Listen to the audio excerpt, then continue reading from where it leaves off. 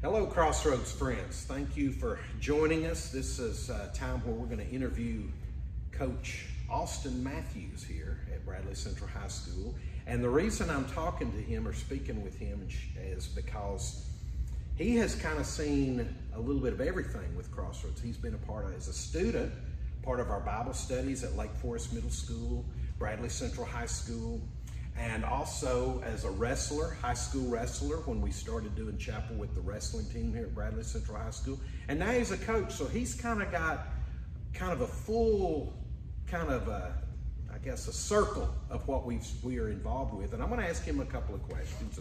I'd like for y'all to hear from him about what he has seen with Crossroads. And Austin, let me ask you a question. As a student, and as a part of our Bible studies, we study Genesis 1 through 11, Romans 1 through 8, kind of in that way. What is it that maybe, anything stick out with you about anything about our Bible studies in particular? Yeah, so again, thank you for letting me be here, Pip. I really have been around for a long time through the Crossroads process, but Bible studies specifically, as a young high school student, coming in as a freshman to here at Bradley, having a place to go, having a place to be around and model, your and Amy, Miss Amy's model of marriage and life and raising boys and things like that. That was probably the biggest impact that the Bible studies had on me, was seeing and being in a place to where I can be comfortable, I can be safe, I can go through these life changes as a high school student, as a high school boy that I'm not necessarily familiar with yet. And Crossroads gave me a place where I could go and be around men like you, other students like myself that were trying to grow and learn in those specific aspects of life. And like you said, it's been years ago. So specific Bible studies that stuck with me, I think it's more along the lines of chapel that really stick with me, and that really, and I think we'll get to this a little bit later, but I've got tons of stories about this. I've got tons of stories about the chapel conversations and the messages and the stories and the things like that. But what really stuck with me through the Bible studies at the school was really having a place to go, really having a place to be. It sounds bad, but I remember it being super early. But you sacrifice for things that are worth it. And so that was something that I had to learn early. Being in wrestling, you sacrifice for things that you want. And so you get up, you come to school, you meet with 6 or 7 to 10 guys and Phil here and Mr. Pip, and that was what really did it for me. Was I wanted a place to be a part and be to have a good role model, and that was you. So. So that's what stuck out to me. Let me say to Austin and to you folks, please raise your standards. Okay? I sure hope that I hope that whatever I've said or done, I hope that it's pointed to the glory of Christ. I hope that's been the focus of it all. And one of the things that I've always told our students, whether it be in chapel or in our Bible studies, please check out what I'm saying. Yes. So please check out what I'm saying. And I'm not where I need to be, but thank God I'm not where I used to be. Those words truly have stuck with me. As I got into college and kind of stepped away from the Bradley program for a few years and stepped away from chapel, those two things really rang in my head often. Check out what I'm saying. Like, don't just go to church and listen to the preacher. Don't just go to Bible study and listen to the guy leading it, or the lady leading it. Like, go get in the Word and put some effort into it. Yeah. Regardless of denomination, we should always be searching out the truth about this and just getting into Scripture. That was what I always wanted to do, is to see young men, young women pursuing the Lord, getting into God's Word, encouraging them, and really building you up in your faith. That was what we were always about. Now, we were always about, why do you believe in what you believe? How do you distinguish what's good and what's evil? Now more than ever. Absolutely. More than ever. Absolutely. What about, is there anything else that you'd like to add as far as because I think that's good. I say that, I wear that out. I know. And as we laugh and giggle about it, but it is true. It's very true. It's very true. Like I said, stepping away, going to college, there were some years where I wasn't who I needed to be. you know. And so now on the backside of that and coming through that and those thoughts and things ringing in my head, and the training that I had through the wrestling program of self-discipline and integrity and things like that, and then also the lessons that I got with you guys and all the different aspects of life of, you know, thank goodness I'm not that guy anymore. You know, thank goodness I'm not where I used to be. I know I'm got a long way to go, you know, and that's truly what's getting me, what's helped me through a lot of things. Right. Yeah. Good Yes, deal. sir. Good. What about now, presently? You know, you've talked about past in being a part of our Bible studies, chapel with our wrestling team. Anything in particular as a coach that maybe you think of as I come here and do chapel with these? Yeah.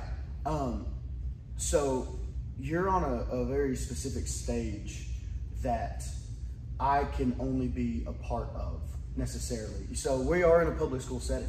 And so me coming out and just preaching my faith is not bad, but it's frowned upon. I do it often when, you know, kids ask and they lead into questions, and I'll let them, you know, I'll tell my story and I'll tell my testimony and I'll tell them the truth and things like that. But what I find as a coach to be so awesome, amazing, you know, so enlightening is that you can come in every week and share with them, and they're listening.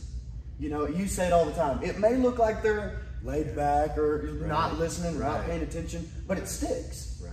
You know, and you're a different voice. They hear my voice 6 days a week for 2 to 3 hours a day. You know, that they don't want to hear my voice over and over and over again. You know, you're in a very specific spot where you can make an extreme, and you do make an extreme impact on these kids. You know, specifically on the girls' side of things, you know, learning to be selfless, learning to back up what you're saying, learning to check out what you're saying, you know. I know that the girls the past couple of years have had a small Bible study on their own outside of school. Awesome. I know that most of my girls go and attend a church in a place, and so like them coming here and hearing it again, just letting everything know, hey, we're all on the same page here. Like this is what changed my life. This is what changed your life. This is, you know, going back to Coach Smith, this is what changed Coach Smith's life, Coach Blackman's life. Like, this isn't just talk. This isn't just, you know, you're coming in here to this wrestling room and putting work in every day. Well, your relationship with the Lord is also work, you know? And so the parallels between chapel and the parallels between our walk with Christ into the wrestling room, they're very similar. And so I find that to be a huge impact of on these girls, on these guys, because right now we're doing mixed chapels and things like that. But as a coach, it makes me feel proud when you come in and they fist bump you. Every one of them want to say hello. Every one of them want to fist bump you. When you're hiding out in the top of the stands, you know, they come find you and fist bump you, or you're walking in and out, you know, because they're listening. They know. And I know how much you've impacted my life. And so I know how much of an impact you can have on their life. And not necessarily you specifically, but you guys understand what I'm saying here. The impact of Crossroads, the impact of the Christ community, you know, of Jesus. So, I don't want to say, it's not, and I'm not correcting you. No, absolutely. But it's not I, but Christ, as Paul would say. 100%, yeah. It's about Christ, and it's about who he is. And so, and that's who I always want to be pointing the young men, young ladies. And so, that's been an adjustment for me, is now there's girls now. Yeah, so, no doubt. And they're the most, I ask a question, they're willing to speak up and share. And that's really good to see. And I know a lot of times I'll have Amy come with me, and that's good for them to see. She comes because I want them to see. Yeah. And like I said, as a young man, being in this world and, you know, graduating in 2017, this world is starting to shift in ways that it shouldn't be shifting in our country, and all these different things politically and all, like, you know, it's super to see a relationship done well. You know, obviously you tell us it's not perfect, you know, it's work, but to see a relationship done well and a relationship done properly through Christ, that's the biggest impact, you know.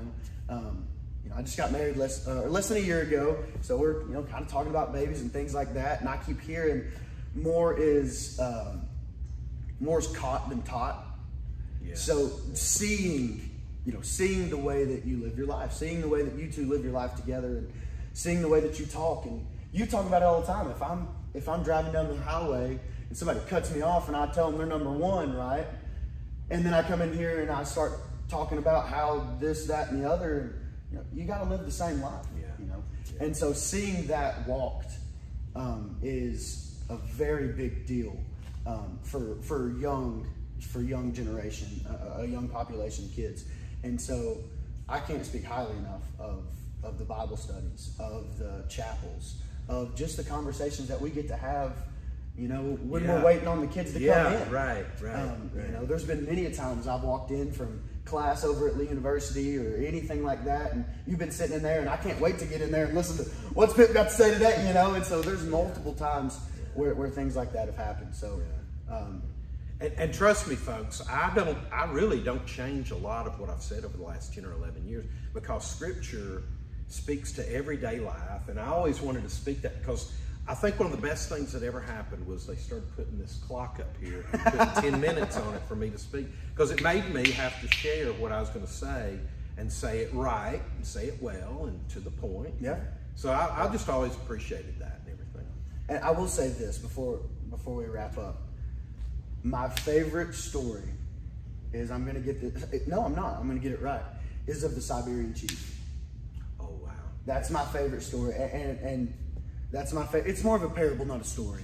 And it really brings me to tears, because you sacrifice for what you love. Yeah. You take the place for who you love. And if you've not heard that story, ask him. He's it's a fantastic parable of life and sacrifice and love. But yeah. Wow. That's my favorite. I know. I've told that story over and over and over. At least once a year since I've been around. Yeah.